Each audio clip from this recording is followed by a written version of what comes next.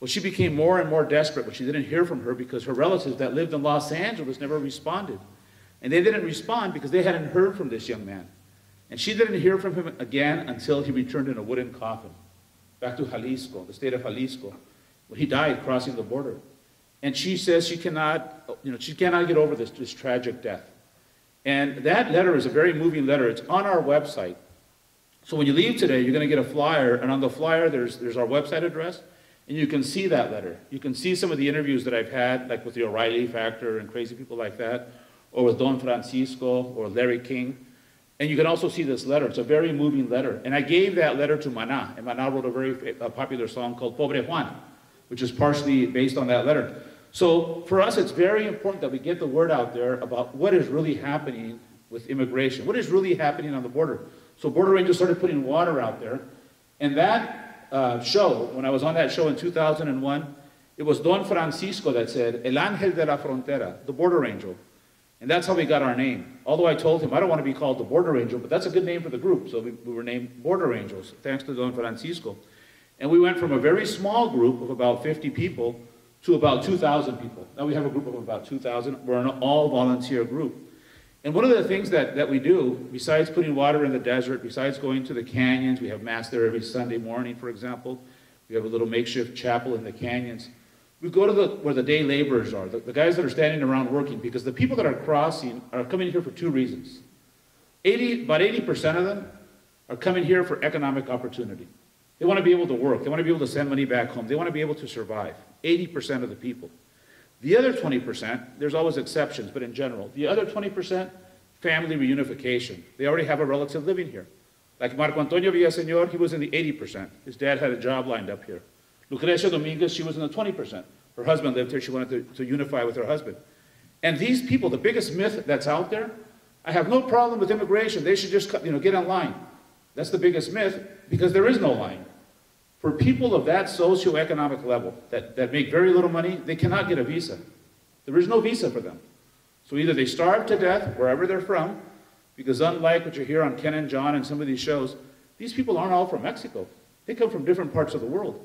Most Mexicans, 95% of the population of Mexico, which is about 115 million people, has no desire to come here, and they don't, unless they want to go shopping or visit friends. But that small percentage that comes here is because they're desperate.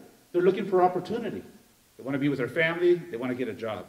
There's 250 million undocumented people in the world. Most don't come here. They go to other countries. So there's a lot of misinformation out there. There's a lot of myths out there. Those undocumented people, they don't pay taxes. We've all heard that. They don't pay taxes. When was the last time any of you went to a store and yourselves or somebody in front of you was speaking in another language, like let's say Spanish, and the clerk says, oh, I notice you're speaking Spanish.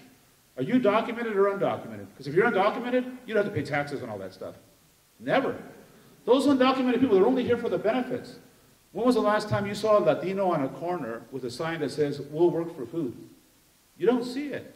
And if you do, I bet you they were born here.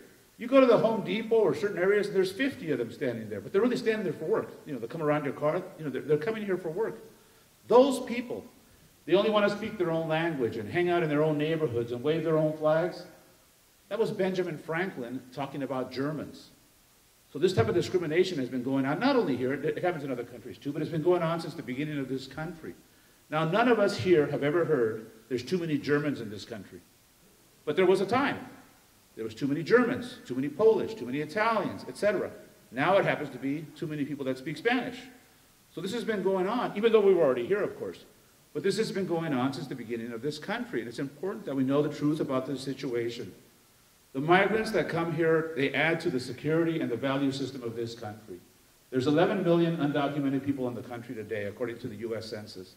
A third of them actually did qualify for being able to get a visa, and they got a visa. Those aren't people from Latin America. Those are mainly people from Europe and from Asia that come from wealthier families that got a student visa, a work visa, or a tourist visa.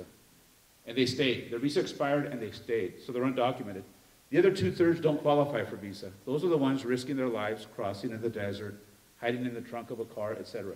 So Border Angels is out there talking about the realities and the myths.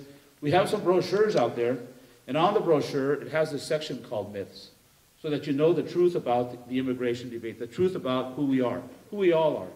Because we're all, like I said, of the same race, the human race. So for me, it's very important that people know the truth.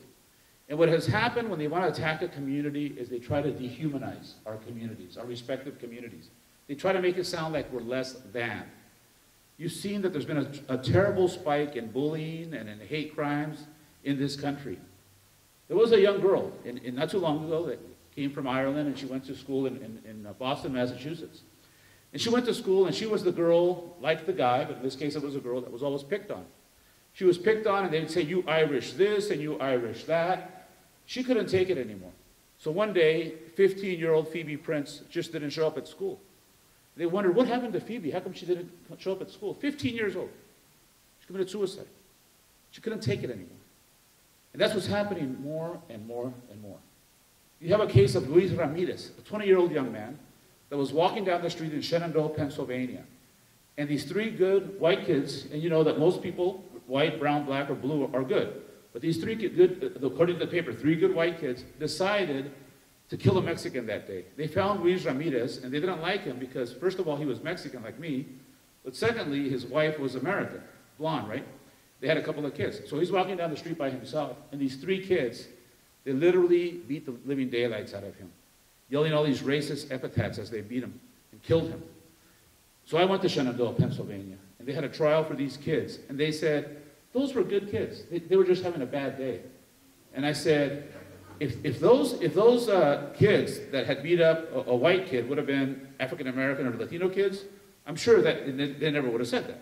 Those were good kids having a bad day. So this is outrageous. This is outrageous. So we were able to get MALDEF, the Mexican-American Legal Education Fund, to take it to a higher court. The three kids are in prison now for killing this young man, Luis Ramirez. Marcelo Lucero was a young man walking down the street of Long Island, New York, where these 7 good kids, supposedly, decided to have a Wiener boot party. They wanted to find a Mexican and kick him to death. And they found Marcelo walking down the street, and they did kick him to death. He wasn't Mexican. He was from Ecuador. So we went there to have a vigil for Marcelo Lucero. His mom and sister flew all the way from Ecuador and said, why are you doing this for us? And I said, because the United States is a great country with great values and great people. What these 7 kids did, or like the 3 kids in Shenandoah, is not reflective of these countries, of this country. And we did a prayer vigil for the 7 in Long Island and the 3 in Shenandoah. And they said, why are you doing a prayer vigil for the people that perpetrated the crimes? Of course, we did one for the victims too. And they said, and I said, we're praying for these people because those kids were not born that way. Something happened along the way. When you see children, you know, the innocence of children, you know, playing amongst each other and so forth, they don't care what the color of the skin is or the language. They just want to enjoy the company of a fellow human being. But something happens along the way where some people go in the wrong direction, and that's what happened to these kids. So Border Angels has a very active program with the Southern Poverty Law Center talking about teaching tolerance and how sometimes, and it happened at St. Augustine High School, where all of a sudden you want to pick on a particular individual, and instead of doing something about it, you join in. You join in because you want to be in with that in crowd.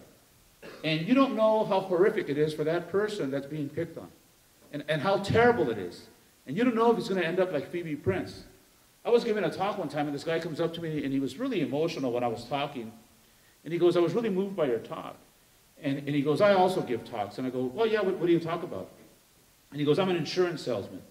And I thought, oh, brother, this is going to be really boring, insurance.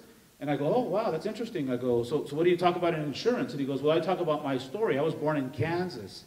And when I went to school in Kansas, in the high school I went to, I was the kid that was always picked on. And my senior year, I had just about had it. And I go to school, and the kids would knock the books out of my hand and spit on me and beat me up.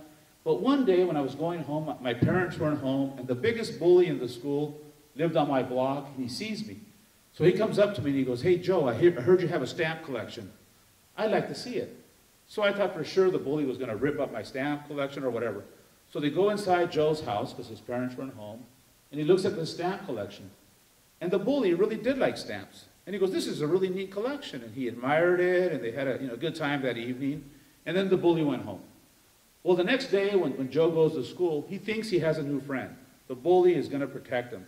So he's walking towards his locker, and he sees the group of people making fun of him, and the bully's right there. And the bully is worse than ever. Worse than ever. He initiates, throwing the kid down and all this. And I go, Joe, that's a really sad story. And he goes, no, for me, that was a life-saving story. And I go, what are you talking about?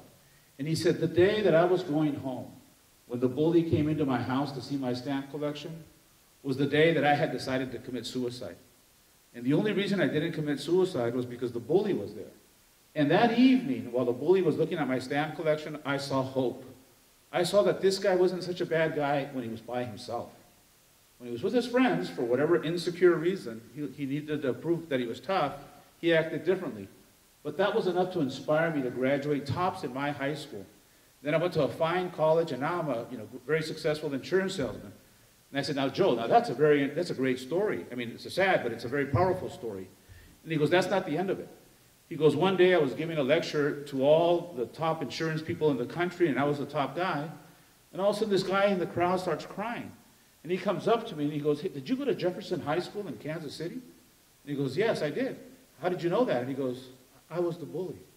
I never realized I had affected you that way. I never realized what you were going through.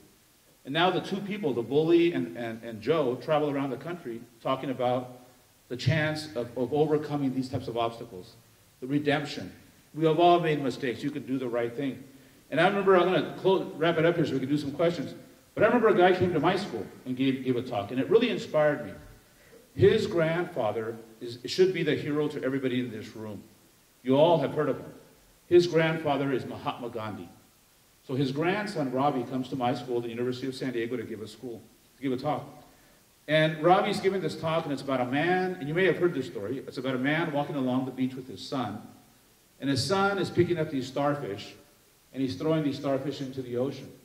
So the father's walking along, and he goes, son, what are you doing? Why are you throwing all those starfish into the ocean? And he goes, Dad, these starfish are dying. It's so hot out here. The sun and the tide has gone in. These starfish are dying. And the father looks at his son, and he goes, yes, I can see that the starfish are dying. And I can see that you're picking these starfish up, but what you do does not make any difference. And the little boy picks up a starfish, and he shows it to his father, and he says, it'll make a difference to this one. In other words, saving one life at a time.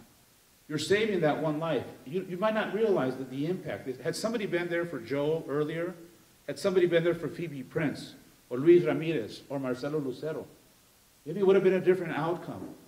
2 weeks after I heard that story, 2 weeks after, I'm in the desert, putting water out there like we do, the Border Angels, and I'm with another volunteer. We're an all-volunteer group. And all of a sudden, we see this guy walking along the desert, which is very rare because usually they walk at night. In the day, it's too hot, unless they're in real trouble. He was in real trouble. And as we pull over and go running over towards him, I realize that it's two guys. The other guy's carrying a guy on his back. So we give him water. We put him under some trees. One guy's about to die. I'm going to take him to the hospital. We stayed with him for about 3 hours. And thank God, and God only, they recover. They recover. And we have to go on and put more water, right? So all of a sudden, 2 weeks later, I'm at Qualcomm Stadium. That's where the Padres used to play. And I get a call. And it's a little boy. And he goes, hi, sir, you don't know me. But my name is Francisco. And my dad told me you saved his life 2 weeks ago in the Imperial Valley. And I go, holy cow, where are you calling me from? And he goes, from Los Angeles. I live in Los Angeles. My dad went back to bury my grandmother. And he came back to the desert because he's the only breadwinner in the family. And I said, that's incredible. I go, how's the man that your father was helping? And he said, what man? I go, your dad didn't tell you? Your dad was carrying, that guy was a stranger? He was carrying a stranger on his back through the desert? That's my new hero, this Francisco guy that lives someplace here in Los Angeles. And I go, God bless you, and so forth. Remember, I had just heard the starfish story 2 weeks earlier. Well, another 2 weeks go by, and I get another call. It was Pedro, the man on the back's son, the guy that was on his back, the guy that was really hurt. And he was calling me from Chicago. So when people say, Enrique, do you think that what Border Angels does makes a difference? I say, I have no idea. But I know it made a difference to Francisco and Pedro.